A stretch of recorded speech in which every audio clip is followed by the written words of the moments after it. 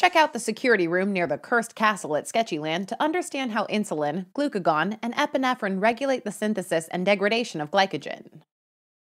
The security team not only monitors any suspicious activity happening at Sugar Street, but they also store some vague documents in the control room. Last week, there was some unconfirmed rumor circulating around about some kind of raid, and people were saying that they needed to shred some files, but nothing really happened, so probably nothing to worry about. Anyways, looks like we've got some action on the TV to the left. Up top is a ghoul making some cotton candy. Recall that she's glycogen synthase, which catalyzes the rate-limiting step during glycogen synthesis. Down below is a guy with a glowing necklace powered by a P battery. He's glycogen phosphorylase, the enzyme that catalyzes the rate-limiting step during glycogen degradation.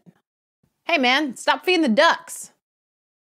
As you'll see shortly, the hormones insulin, glucagon, and epinephrine act on these enzymes to control how much glycogen we make or break down. As a reminder, insulin is an anabolic hormone that facilitates the absorption of glucose from blood to skeletal muscle, adipose tissue, and the liver. Insulin promotes the synthesis of proteins, triglycerides, nucleic acids, and glycogen.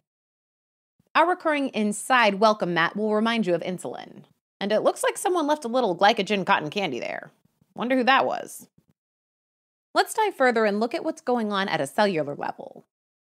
As you can see from this diagram, insulin binds to the insulin receptor on hepatocytes and skeletal muscle cells.